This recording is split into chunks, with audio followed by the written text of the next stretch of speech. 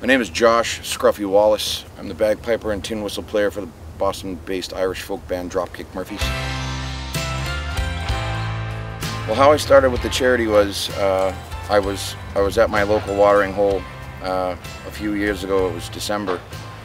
Pretty cold temperatures, and a kid, probably mid-20s, early 30s, came up from Cedar Grove, which is a train station in where I live in Dorchester, and he approached me. He's like, "Sir, I don't want to bother you. I'm not asking for anything, but you think you could get me a cup of coffee?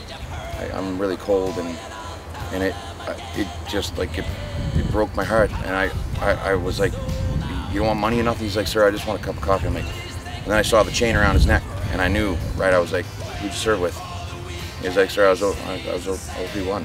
You know, I was over in the box, and I came home and I lost my house and my wife, and it literally brought me to tears. I went home, I woke my wife up. It was 2:30 in the morning.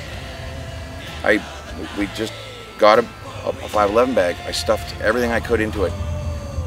Sleeping bags, warm weather clothing, mittens, everything I could. We got a big jar of coffee, and now he's kind of helped us become a better charity because we've gotten him off the street and we've gotten him into his own apartment, and he's back on his feet again, and he's now feeling good about himself. So that's how it started.